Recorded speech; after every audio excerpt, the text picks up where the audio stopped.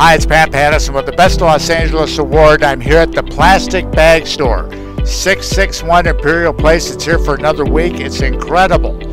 Put on by UCLA. Come check it out. Let's take a look. And I'm here with Kevin, who's actually Nick, a grocery clerk. And Kevin, Nick, what in the heck's going on here? So this is called the Plastic Bag Store. It was created by the artist Robin Frohardt back in 2017, and in collaboration with her and Palm Arts, we were able to bring it out here to the West Coast after its premiere in Australia.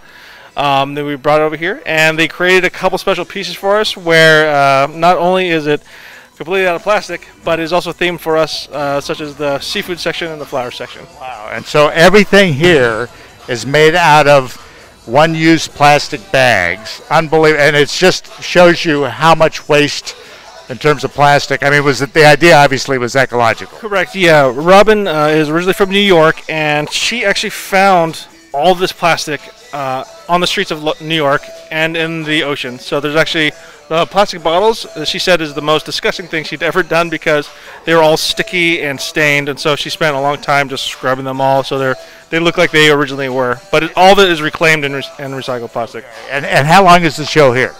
This show has been running for a week. It runs for another week till the 11th. We have 3 shows a day, and we have 4 shows on the weekend. And tell me a little bit about the immersive live part. So I can't tell you too much about the performance, but That's too long. but it does involve a little bit of puppetry as well as a story of plastic, where it's come from, the idea, and as well as where it lands in our future. Okay, I'm here with Steve Abrams, and Steve is going to show us a time machine, a plastic time machine. This is magic. So what happens here? You put the plastic in the time machine. Right in here. Yeah. Go down here, and you Okay. put the dates in of a future date. What are you putting in? I'm just putting a random date. Okay. The date that I will be very happy in the future. And so this actually transforms the plastic into what it's going to be in the future. Let's take a look at that. And look what we have here. It's the same plastic. It's not biodegradable, is it? Plastic has too long of a shelf life. So come down to the plastic store. It's in the old toy district down here downtown. I'm Pat Pattison with the Best of Los Angeles. Talk to you soon.